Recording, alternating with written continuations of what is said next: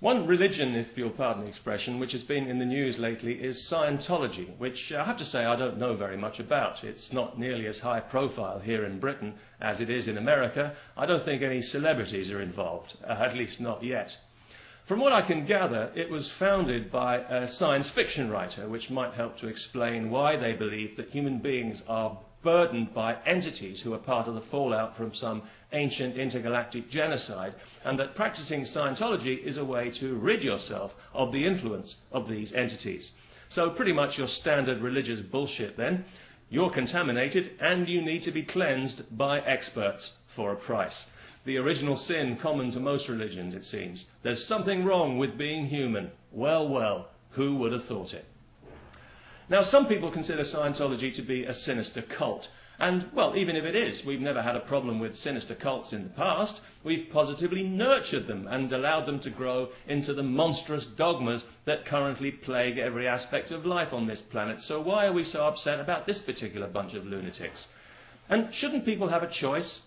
Let's say you've got a taste for religious insanity, but not the mainstream kind, and you're casting around for something a little different because you don't want to follow the crowd. What are you, a sheep? Of course not. Now you've got a cool alternative. You've got your Scientology.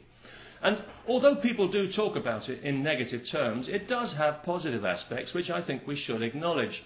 For example, they haven't initiated any mass suicides or mass murders as far as I'm aware, and I think that's a very positive thing. However, as with all fanatical religious cults, it does have its negative side.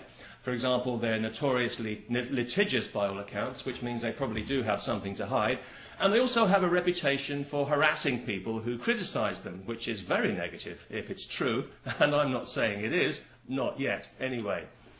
Also, I have to say that if a member of my family were to join any organisation that urged them to reject their family and friends and turn their back on the life they knew, I'd say that would be a very negative thing.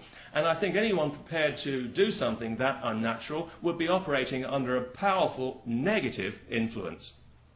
However, having said all this, I still find myself attracted to Scientology because it ends in ology, and it contains most of the word science, which gives it a vague air of authority to gullible, uneducated people like myself. And if you want to know the secrets, you've got to join the gang. So, I mean, what would it cost me anyway? A few hundred, a few thousand? Okay, maybe a few 100,000 plus my sanity, but everything in life has risks. I'm certainly not worried about being brainwashed. I mean, are you kidding? I'm a Catholic. I've been done. I've been through the full rinse cycle, fluff-dried, ironed and folded. So don't talk to me about being brainwashed. So yes, I'm keen to find out more about this religion, but unfortunately there is one small obstacle, and that is the poster boy himself, Mr. Tom Cruise. I just have such a serious problem with his movies, because he always seems to be playing somebody who's taller than he really is. And this just doesn't work for me. In the back of my mind, I'm thinking, this guy's acting tall. Why is he pretending? What is he ashamed of? Being small is fine. There's nothing wrong with being small. I know lots of small people, and they're all wonderful.